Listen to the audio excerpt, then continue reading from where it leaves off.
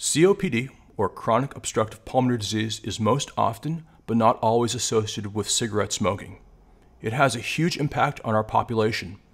Not only were 15 million people diagnosed with COPD in the United States in 2020, almost 12 million additional cases were probably out there that were undiagnosed. Not only is COPD widespread, but it kills a lot of people. It shocks folks whenever they first discover that the survival rates of COPD are actually worse than for many cancers. The aggregate 5-year survival rate of folks with COPD has been estimated to be between 30 and 60%. And it's estimated that the 2-year survival of folks diagnosed with severe COPD is only 50%. The number of deaths caused by COPD versus lung cancer in the US have and continue to run neck and neck, so it's a disease I take every bit as seriously as lung cancer in my smoking patients. COPD is the number 4 leading cause of death in the United States and the number 3 leading cause of death worldwide, behind only coronary heart disease and stroke. Worldwide, COPD kills almost 5 times more people than HIV/AIDS, over twice more than diabetes, and 80% more than lung cancer every year. So what is chronic obstructive pulmonary disease? Let's break it down. First and foremost, COPD is a lung disease. It's an abnormal inflammatory response in the lungs that can occur from the chronic inhalation of irritants like cigarette smoke or air pollution. COPD is preventable if a person can avoid inhaling these sort of irritants. COPD is also an obstructive lung disease. When we normally breathe, air enters our lungs when we breathe in, and air leaves our lungs when we breathe out. With an obstructive lung disease, the flow of air in our lungs is impeded, especially when we're breathing out, which can make it difficult to empty the lungs normally. Finally, COPD is a chronic disease, meaning that it lasts a long time and is often a lifelong condition. COPD is a disease that's not fully reversible and can be progressive, particularly when nothing is done. Medical management and treatment can help and improve a patient's symptoms and quality of life, but probably can't get a patient 100% back to normal. Now, let's do a deeper dive so that we can develop a better appreciation for what's happening pathophysiologically in patients with COPD so that we're better informed when we approach their imaging. Air is conducted in and out of the lungs through a branching system of hollow tubes. From the trachea, these hollow tubes undergo 23 orders of branching before they reach their endpoint, one of the 250 million alveoli in the lungs. This is a zoomed-in view of the airways. This is a simplified drawing. As you can see, we've illustrated only 7 orders of branching in the space where 20 orders of branching would occur in real life. Airways between the trachea and alveoli are characterized as either bronchi or bronchioles. The bronchi are defined by the presence of cartilage in their walls, while bronchioles are characterized by the absence of cartilage in their walls. Bronchi are larger in diameter, fewer in number, and more central, while bronchioles are smaller in caliber, much more numerous, and more peripheral. The ultimate job of the bronchi and bronchioles is to conduct air in and out of the alveolar sacs. Now, the alveolar air sacs are normally stretchy and springy. They expand when we breathe in, and they passively contract back to their original size, pushing air out like a deflating party balloon when we exhale. Chronic exposure to irritants like cigarette smoke or air pollution can lead to repeated rounds of inflammation and collateral damage to the alveolar sacs, leading to the destruction of alveolar walls and their attachments, which cause the alveolar sacs to lose much of their springiness or elastic recoil. Alveolar sacs that lose their springiness have a much tougher time passively emptying air during every breath out, and we refer to this condition as emphysema. But this isn't the only harm that repeated exposure to cigarette smoke or air pollution can cause. If we move into the bronchioles, we'll see that chronic rounds of inflammation and collateral damage can also cause swelling and scarring of the bronchiolar walls, and the increased secretion and accumulation of mucus within their lumens, leading to a much smaller channel for air to flow through, and a condition we refer to as obstructive bronchiolitis. And that's not all. Have you wondered how all these bronchiolar tubes stay open when they don't have a cartilage scaffolding or ring in their walls. The bronchioles stay open because they live in a bed of 250 million springy alveolar sacs, which help tether their lumens open. However, if you've got emphysema going on, the alveolar sacs are less springy and do a worse job of tethering the bronchioles open, which can make the airflow problem in the bronchioles even worse. The effects of cigarette smoke or air pollution also impact the bronchi. Chronic inflammation can lead to bronchial wall swelling and increased mucus secretion and accumulation, which we call chronic bronchitis, which impairs airflow centrally, further impeding someone's attempts to empty air out of their lungs.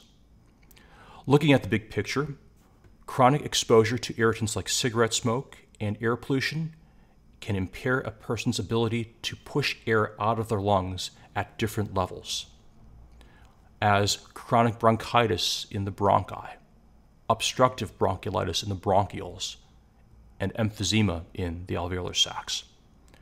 Conceptually, you'll see that we will often lump obstructive bronchiolitis under chronic bronchitis, leading to the two familiar COPD buckets we first learned in medical school.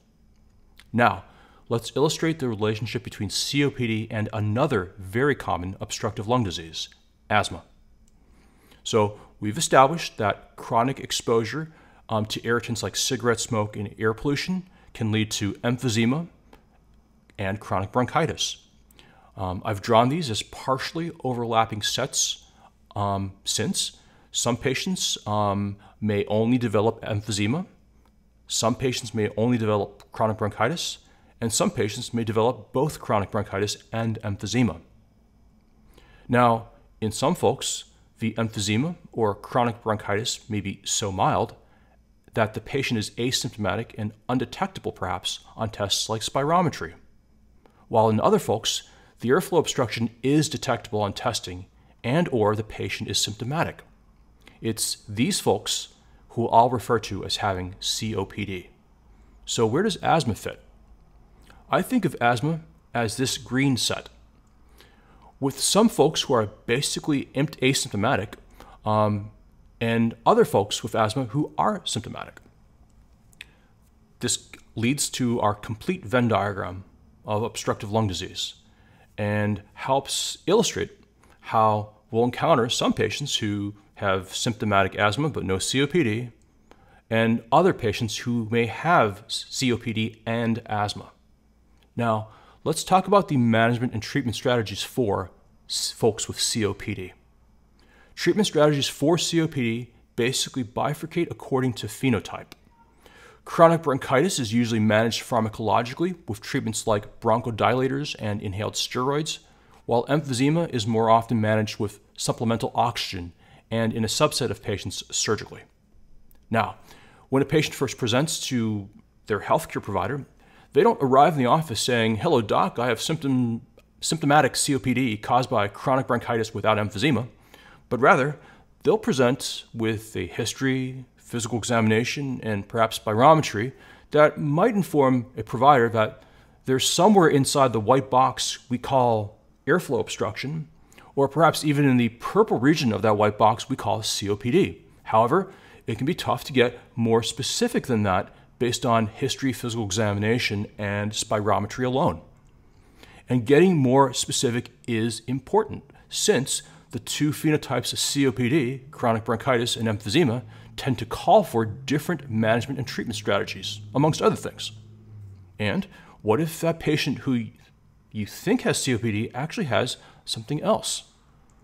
That's where CT imaging can sometimes help, providing some objective evidence that can inform and increase a referring provider's confidence regarding which particular COPD phenotypes may be at play in a patient and how bad it looks. So, what kind of structural evidence are we looking for on a CT to help? Let's start with chronic bronchitis, which is traditionally diagnosed clinically in patients with a chronic cough that lasts for at least 3 consecutive months in at least 2 consecutive years. Observing the presence of bronchial wall thickening can increase our confidence that chronic bronchitis may be at play in our patient with COPD. Bronchial wall thickening is obviously not 100% specific for COPD only, but in a patient with COPD can support the presence of this phenotype. Now, with mild cases of bronchial wall thickening, there can be some variation between observers or sometimes within the same observer, which has prompted some folks to propose more quantitative CT analyses in the literature. But these aren't always that practical in a real-world busy reading room, so I tend to rely on a simpler method a colleague taught me. Compare the thickness of the bronchial wall to the thickness of a normal fissure, like the right major fissure in this example, and think about invoking bronchial wall thickening if the bronchial wall appears thicker than the fissure. It's a fast, relatively objective, and convenient shortcut. If you happen to be reading a high-res or ILD protocol chest CT with inspiratory and expiratory series, obstructive bronchiolitis in a patient with COPD may present as air trapping on the expiratory phase images. In normal patients with no air trapping, air is pushed out of all of the lungs during expiration, resulting in lungs that appear diffusely whiter on expiration and smaller in volume compared to the inspiratory images.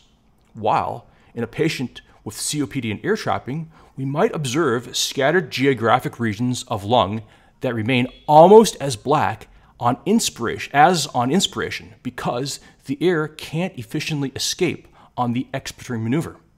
This can result in a mosaic attenuation pattern if intervening regions of more normal lung are still present, regions that will appear whiter on expiratory imaging since the air might still be able to escape more normally there. Finally, CT imaging can help confirm the presence of the emphysema phenotype in patients with COPD. And the two subtypes of emphysema we'll usually encounter will be centrilobular emphysema and paraseptal emphysema. In centrilobular emphysema, we'll see multiple localized regions of markedly low lung attenuation, representing lung destruction, that fall below 950 Hounsfield units. These areas or regions of low attenuation, of markedly low attenuation, can range from tiny to quite large in size. They're relatively evenly distributed on an axial CT image of the lung in most cases. On a good quality CT study, you might be able to spy a tiny centrilobular vessel in many of these regions of markedly low lung attenuation. That represents the lobular pulmonary artery at the center of a lobule within these low attenuation regions.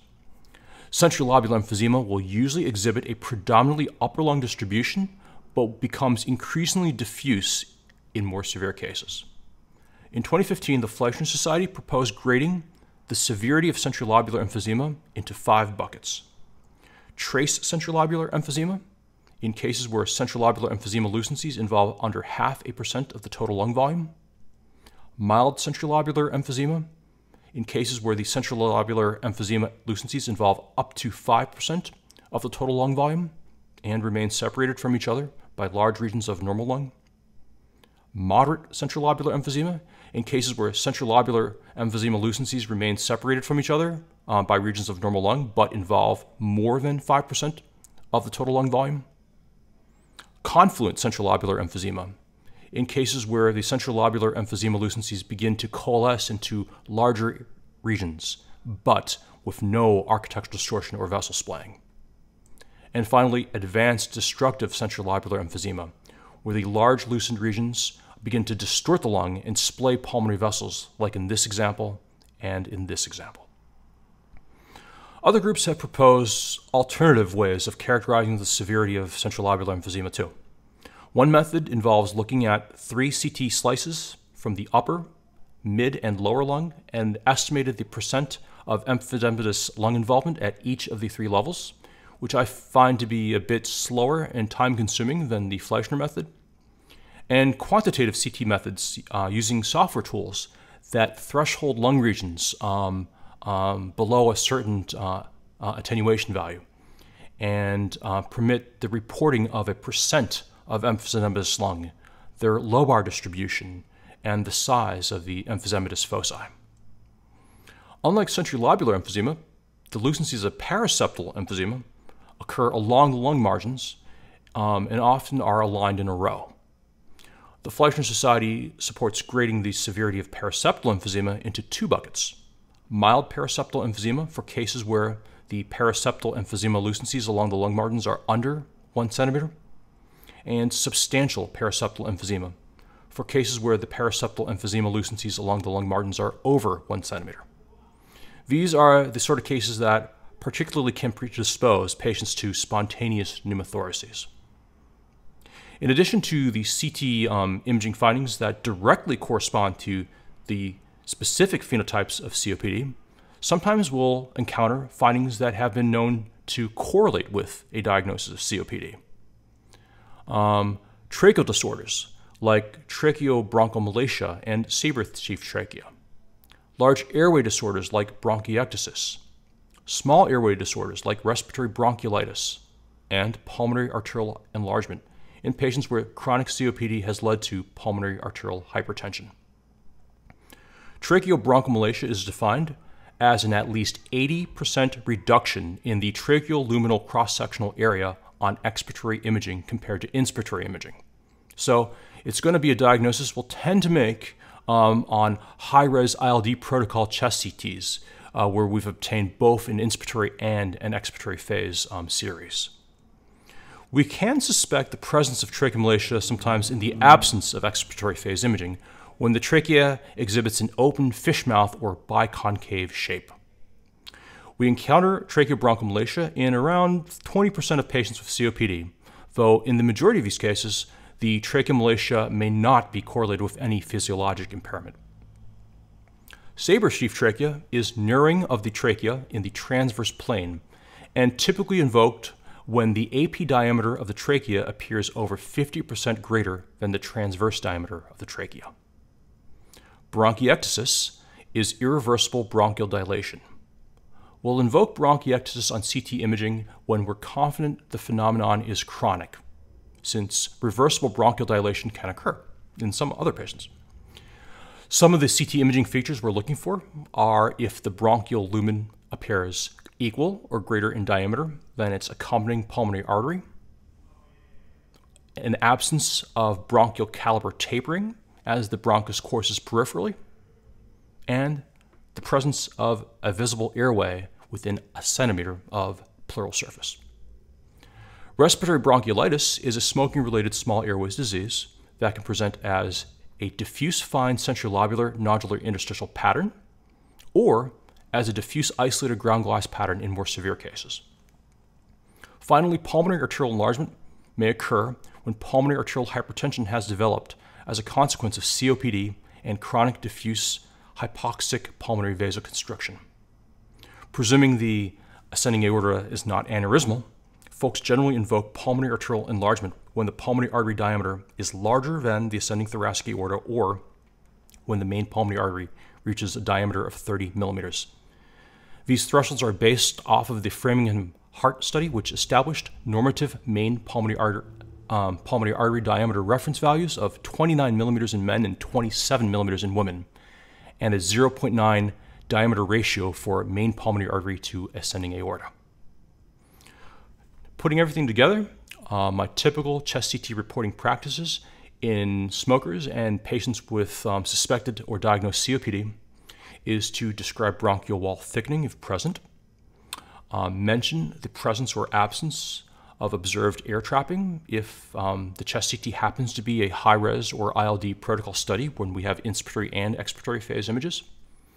If emphysema is present, I'll try to describe the subtype, severity, and distribution. I'll also keep an eye out for and describe any of the findings often correlated with COPD: tracheobronchomalacia, saber-sheath trachea, bronchiectasis, respiratory bronchiolitis, and pulmonary arterial enlargement.